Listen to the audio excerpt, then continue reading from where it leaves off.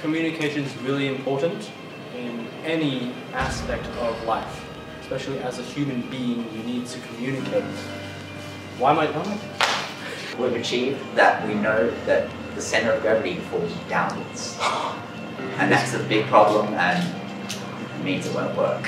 An opposing robot can't go inside it and touch you. Okay, there's a bend here. Yeah, one rookie, one darker.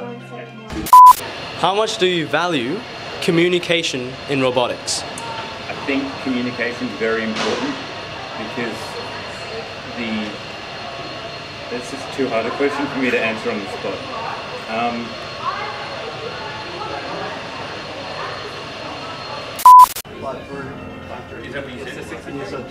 This game certainly has lots of challenges, and some of the challenges, especially the climbing and staying balanced, are every bit as fun and difficult to grapple with as any one of the challenges last year.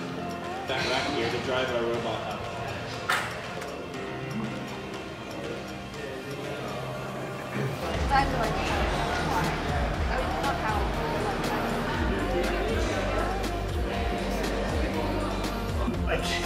I can't imagine what the cheesy poops or the Robonauts are going to be doing.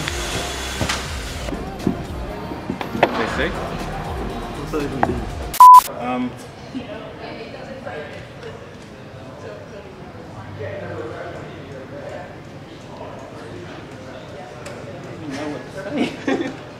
So basically what we've done so far is we've gone to the whiteboard, we've written down a few of the things that we want to test with, because prototyping is all about collecting data.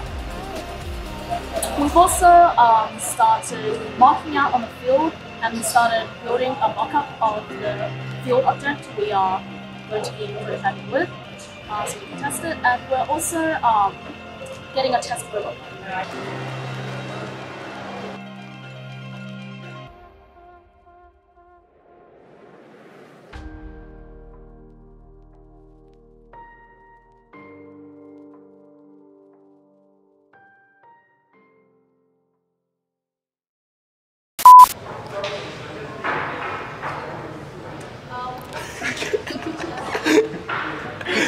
Okay, next question.